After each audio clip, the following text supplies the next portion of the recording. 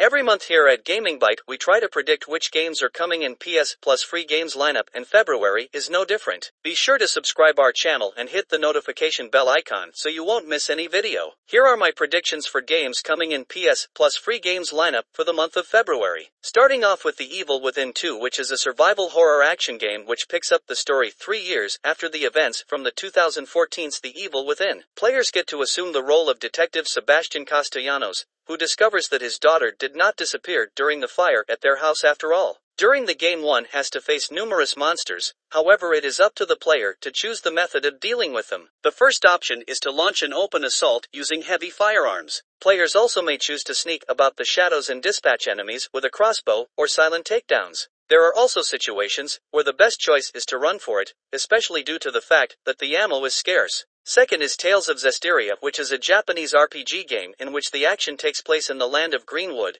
while dragons are the game's main theme. Much like the previous installments in the series, Tales of Zestiria offers attractive manga-style visuals. With this game, the developers wanted to go back to the roots of the series and its tried solutions. The gameplay puts an emphasis on exploration, completing all sorts of quests, and combat. One of the novelties is the modified battle system that was adjusted according to the fan feedback. Third is Death's Door, which is an action game with isometric perspective, where the most important element is the exploration of inhospitable worlds and fighting with enemies. During the battles, Crow uses mainly his short sword, but can also help himself with magical ranged attacks. Apart from striking out on our own, we also dodge our opponent's attacks by turning at the right moment. Death's Door also implements a simple system of upgrading our character. Thanks to gained experience points, we can improve Raven's stats or improve the operation of specific skills and enhancements. That's all for February. Leave us a comment about what do you think of these games. If you haven't subscribed our channel yet, now is a great time to do so. We upload new videos every day and the best way to see them is a subscription, so click subscribe and hit the notification bell icon.